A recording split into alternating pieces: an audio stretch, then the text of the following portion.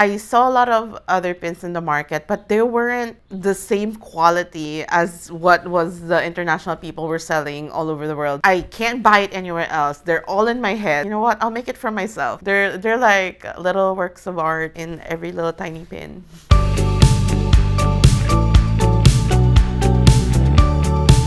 I'm Elly Ang and I own Danger in Design. So Danger in Design is basically my shop name and my brand name. And I make pins, I make merch out of my designs. I do other stuff. I graduated from Multimedia Arts in CSB, so I really wanted to get into graphic design. I started when I was 12, 13, so I really like the work. I really like design and being able to marry the art and design together in my work. Danger in Design was my blog spot. I'm not gonna lie, I made it up. So it's not deep. If I had to make up a meaning from it, it's the honesty in my design. I'm not saying it's dangerous, but like, I got opinions. I think opinions are dangerous sometimes. So my designs are honest, they are me. I'm very unapologetic about them. Yeah, it came to life on its own. I always design things if I'm inspired. When I feel like making it, then I'll make it. If you see my product, know that I love it and I created it knowing that it's true to me. And I was in the car with my mom and I said that I wanted to make pins because I started collecting pins. I like that it's cute and the designs are relatable, and then I can wear it on my clothes, on my bag, because I was inspired with the artists abroad. My mom was like, yeah, okay, we can try it. And she was very supportive. And then I was like, okay, so that began my research to searching for manufacturers and stuff like that. And then I made lots of pins in 2017. I was nervous because I never sold my designs. That was the first time. It never crossed my mind that I could sell my designs, but I wasn't scared of starting it. I started Danger in Design with the help of my mom. My mom is my #1 staff. She was very supportive. My dad would help, but for other things. And then my mom knows how to do everything. She's one of the first people I always show my designs to, and she's always supportive.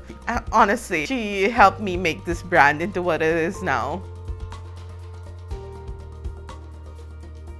So I messaged other consignments and they told me I'm going to have a hard time with the rent if I only have 3 products. I had to make more pins, so I was like, goal for 2017, I need to make 10 pins in order to be able to join a consignment. While I was doing that, I opened my Etsy because where else am I going to sell my pins if not online? When I already got 10 designs, my Etsy started picking up, and then people were noticing me on Instagram. When more local people got into collecting pins, Common Room messaged me. They were opening Rockwell. I was like, heck yeah, I wanted to be a part of that. Sure, I'm gonna join. Then they got me, and then that was my first consignment in Common Room Rockwell.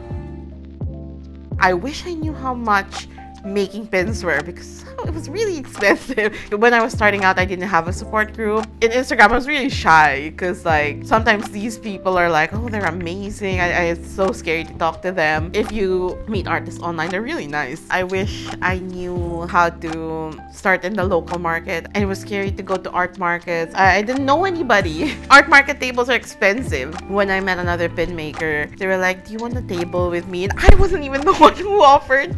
They was like, oh my god, yes. Yeah, I wish I knew how to be confident back then as I am now with my things. I'm more apologetic when starting. I felt like I didn't deserve the space I got because I was starting out. And I'm like, nah, you just gotta throw yourself in there 100%. Somebody out there, not just local. That's why I keep encouraging people to go international. Somebody will find you and somebody will like your stuff. And even if it's scary, you really won't know. If you don't try, you're just gonna think about what if. So you just gotta put yourself out there.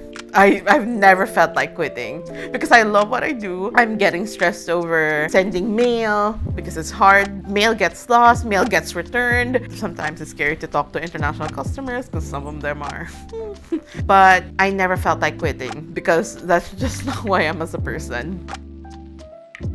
Manage your expectations. I understand that things go viral, but you shouldn't expect yourself to go viral. The whole product is the experience. You can't just sell a half-assed produced pin, even though your design is like 10 out of 10, and then your execution is bad, then it's going to be 5 out of 10. You have to do things for yourself and not for the market. It's a good thing to consider the market. That's a good business practice, but if you're just considering the market and not yourself, then don't do it. There's not gonna be a point. You're gonna get tired of it. You're not gonna like it at the end of the day. It's only worth doing if you really like it. The only time that you're gonna start is when you want to start it. So you can't look at other people for that decision. At the end of the day, you're going to be the one drawing, you're gonna be the one designing, you're gonna be the one making packaging, marketing those stuff. It's gonna be you. If you want to start, you gotta start. And I keep telling people that you just gotta jump into it. No, you gotta make it now when you still want to make it. I think you have to really adjust yourself and know that you're an individual person. And then no matter how much you want to be someone else, you're never going to be someone else because there's nobody like them and there's nobody like you. Art is about doing what you love and making what you love, making what inspires you. I can't tell the future, but I am hoping there's more products, hopefully collaborations with other artists, big and small. I just want to be able to inspire other artists to sell their stuff and know that there's a market for them, that there is a space for them in this community. And I just want to keep making art. I want to see Danger in Design thrive. I want to keep making other products, not just pins. Keep doing something new so I don't get complacent with where my brand is right now.